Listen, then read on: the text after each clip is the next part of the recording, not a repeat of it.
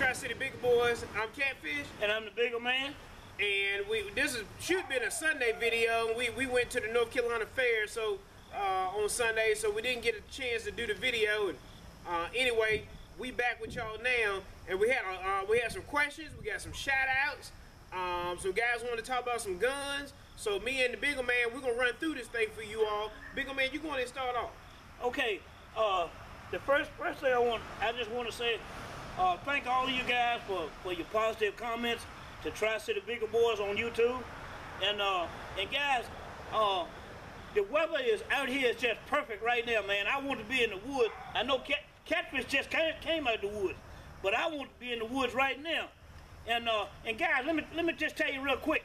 The hurricane knocked a bunch of my trees down where I was gonna put my running pin.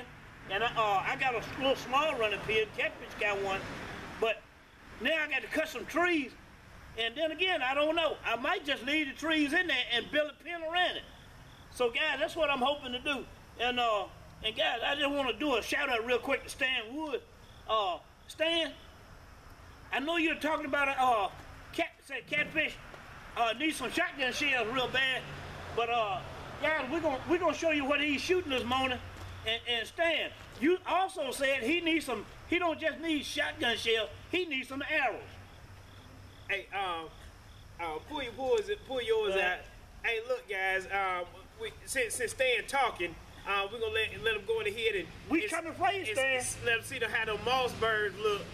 Say it's at 500 and at 535. We had a guy actually asked some questions about it, and he wanted to know how good the gun was, and you know, what we thought about the guns, and I absolutely loved it. This has been a wonderful gun. I'm not sure how long me and Dad had them, but wonderful guns, easy to work on, no failures. Even the time that I did have some trash in the barrel from beating the bushes, Peanut's son, a young buck, he went out there, and Jeremy, he went out there and broke it down right there on the truck and fixed it and cleaned it out for me and everything. So anyway, Stan Woods, going ahead and get used to it. Watch out for these gold triggers. Gold trigger, Stan. Hey, that jungle bad, Stan. But that's that Mossberg. That's that 500 and 535. And again, guys, wonderful guns, tough guns. I'm not gonna tell y'all about it. I'm gonna let this guy tell you. He shot a bear with a Mossberg 500. I'm not gonna tell you who it is. I'll let y'all wait for the video to come out, live action. But Stan Woods, I know Walmart got them shells on sale. I ain't messing with you. Don't you worry. We got you. All right. Hey, listen, Michael Hampton, I just want to say, thank you for all your positive comments you've been sending us. Thanks for all the videos you've been sending. Yep. We're trying to get that video saved so y'all can see, because he bought one of our puppies. That's right. And y'all, he's working that dog. He's doing a good job with the dog. That's right. And Don Bates, I just want to say thank you for all your positive comments, and I'm gonna keep on down the line. And Michael Cuff, you said you love our dogs, and you said you could see the compassion in me for my dog. Well, I'm gonna tell you, I love my dogs, and I've been like that all my life. And guys, my wife will tell you, sometimes she think my dogs come first before her. Well, I won't comment on that. But anyway, who's that? Jonah Peak. Jonah Peak. He wanted a shout out. You got your shout out, Jonah Peak. Thank you, Jonah, for being on YouTube with us. And who was that? Jack of all trades. Jack of all trades want to see cooking. Yeah, Bigger Man do some cooking. He can cook up some rabbit and some deer meat too. But mom can hook up some rabbit too. Yeah, man. And we gonna do it. We got to get some meat on the ground. And y'all gonna definitely see that. Jack of all trades, we got you, buddy. All right, and JJ, you asked about our, you gave us an invite to come up and do some what is that? Field trial. Field trial. But guys, JJ, we don't have any field and trial dogs. The only thing we got is packing pleasure hounds, and I don't know whether they run a line straight enough to be in a field trial, but I know they can get a rabbit. They can put it on a rabbit. And all right, and thank you for that, though. Thank you. And if we ever in Asheville, we definitely gonna look you up.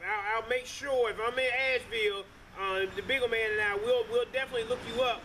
So we can shake your hand and see what kind of field trial area you got down there. We appreciate that. Yeah. We thank you for that. Yeah. Absolutely. JJ, I would love to come down and watch that field and trial. I've been to a couple of them before, and I loved every minute of it. And I love to see them, see what kind of dogs they got when they go to the field and trial, and what dogs win. That's what I love. All right. So thank you, JJ, and Marcus Phillips. Marcus, you asked about whether we had any running dogs for sale right now. We don't have any running dogs, I'm sorry, right now for sale. Later on in the future, I probably will. The only thing we got is a couple of puppies for sale right now, and that's it. And but we don't have any running dogs right now. And Aunt Biz, want to thank you for your invite. Hey, and we gonna look you up, Ed. You hang tight. Please hang tight with us. But both Bigger Man and I, we done overbooked that. We have overextended ourselves, overbooked ourselves. Not saying we ain't gonna get with you. We definitely gonna get with you. We got to go on ahead and get out there with Mike Harris and Stan Woods and Mass Fitness first. Before we do anything, we've been invited on deer hunts. We've been invited on rabbit hunts. We got to get some of these hunts down. We got to get them on camera. And again, I want to go hunting with everybody, and I want everybody to go hunting with us too as well. But just trying to get out to get to everybody. And anyway, guys, thank you. And yeah. Look, I got your stuff. And the Bigger Man and I are gonna give you a call, and we're gonna touch base with you. All right, now, real quick, I want to come back on my boy Mike Clark. Hey, Mike, I just want to let you know, boy, you got some pretty dogs. I saw them hounds you got in your backyard, and they get it done for you. We've been watching your hunting, deer hunting videos, and Mike, I miss being down in that country where you at, you know, cause we from down in Virginia too. And we're not that far from where you at. Now, I'm going to tell y'all, and y'all have to pay attention to this thing, it's two Mike Clarks. Uh-huh. Okay? Yeah. It's two Mike Clarks. And I believe both of them from Buckingham. I don't think none of them got nothing to do with each other. But it's two of them from Buckingham. One of them, I know do some deer hunting and stuff. And the other one do some hunting too as well. But it's two different Mike Clarks. So we're gonna have to find out what y'all CB handle is or whatever, because we're gonna have to make sure we differentiate which one we talking about here. But I know the one Dad talking about, and he talking about the one with all the deer hunting videos online on YouTube. And got all them food plots. Now what I will say is, Danny, thank you for calling me and sharing your hunt with me. Guys, I'm going to post Danny's buck up here on camera on YouTube. He killed a nice 9-pointer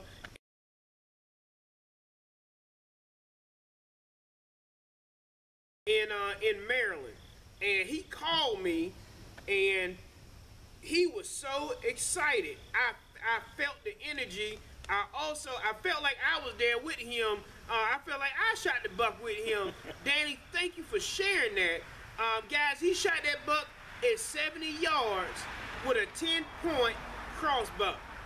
And he got it done. And I think he done got 2 deer now, but he got it done. Danny, congratulations to you, man. Congratulations. I'm happy for you. I was, me and Mom had went on a walk on Saturday with the kids, and I stopped by Sheets. And it was a young man up there, I think he was a Marine, either way it go. He was in his camo, and I asked him, I said, did you do anything this morning? He said, yeah, I got it done. And he pointed to the back of the truck, and I looked on the back of the truck, and he had a nice buck up there. I'll show you all that. If y'all follow me on Instagram or Facebook, you probably already seen it, but I'll post it on this video too as well.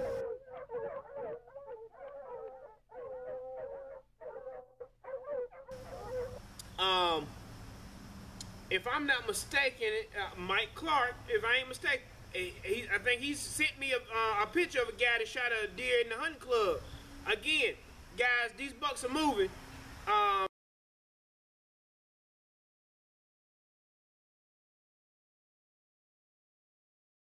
got out this morning, and I'm hunting in this residential area that's not fully built. And during that hunt, I've seen folks driving around in a cul-de-sac and folks walking down through the woods, surveying or whatever. And I really thought the hunt was over. I really did. Matter of fact, I went on ahead and I pulled my trail camera and everything. I'm like, it's just too much movement going around down there. And where them guys was walking around at, I got down at the tree stand and I said, well, I'm gonna just do a little circle around the block and come back. As I was going down there making that circle, and this is about an hour apart, that buck, and I ain't sure which one it is, 6-point or which one it was, he was right there where them guys were standing there doing that daggone surveying, y'all. And I dropped down and cut the GoPro on, and I had my crossbow, and I took my bag off, and I sit down on the ground, and I started hitting that grunt call, and he knew something was down there, but I don't think he might not knew something was right, but he didn't blow out of there. And I didn't go trying to chase after him, but then you ain't gonna do that with no crossbow.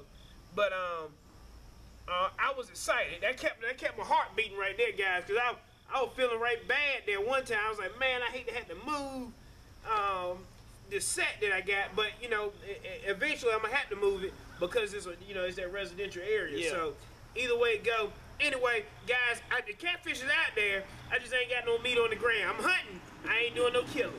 All right. You want to show the dog? Yeah, y'all. Let's see this dog house the Bigger Man got. He got a good one for y'all. Bigger Man, show YouTube, show the friends, and show the family what you got going on down here. Yeah, guys. I just built the dog house for one of my buddies that got some dogs from us. And so this one is already sold. Yeah, this one is already sold. Okay. And this is the second one that I built. And guys, here you go right here. I got I put the door on right here, and I got a little handle on the bottom, and I got a lock that can lock it down.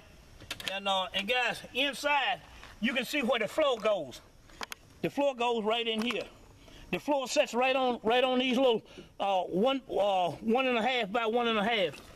And guys, the floor, the platform goes right in the top, and it'll fit right dead in there on the floor. All right, and guys, come on around here on the side, Catfish. And guys, here's another door. You can reach up here. I put the little fancy handles on here.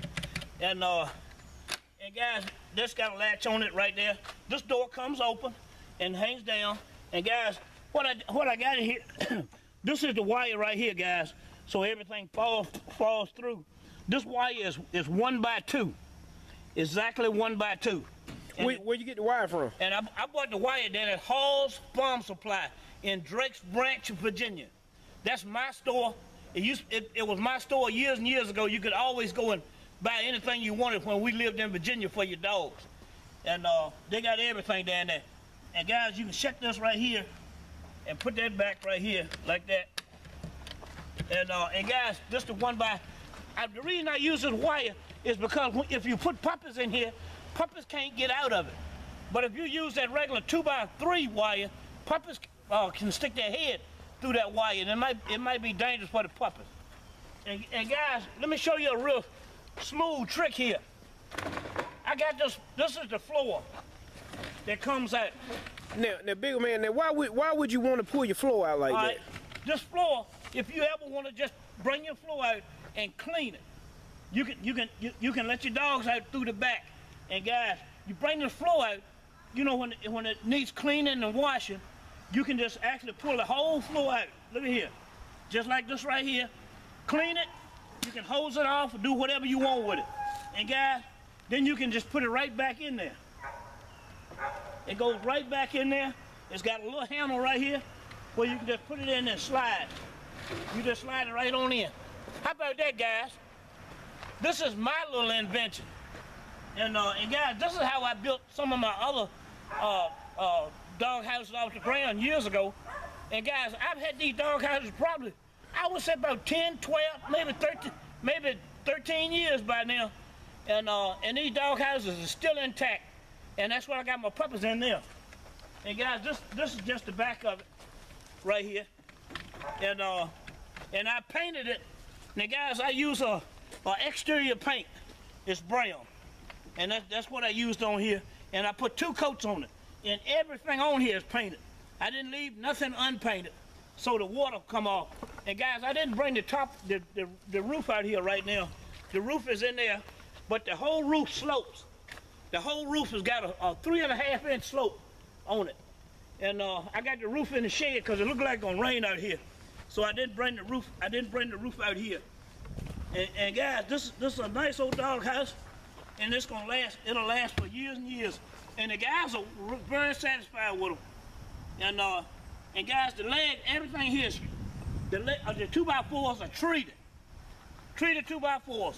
So guys, that's how we do it here at Tri-City Bigger Boys. Live action, guys. Look, we're gonna let y'all go with the pictures that I post up here. Y'all congratulate the guys that made these kills on these bucks. Y'all please send more pictures to me. Share your hunts with everybody. Let everybody enjoy the feeling that you get when you out there in the woods, please. And we all enjoy it, right? We all friends, we all family, and this is how we do it on Tri-City Bigger Boys. Guys, I'm Catfish. And I'm the Bigger Man. And we'll see you in the woods.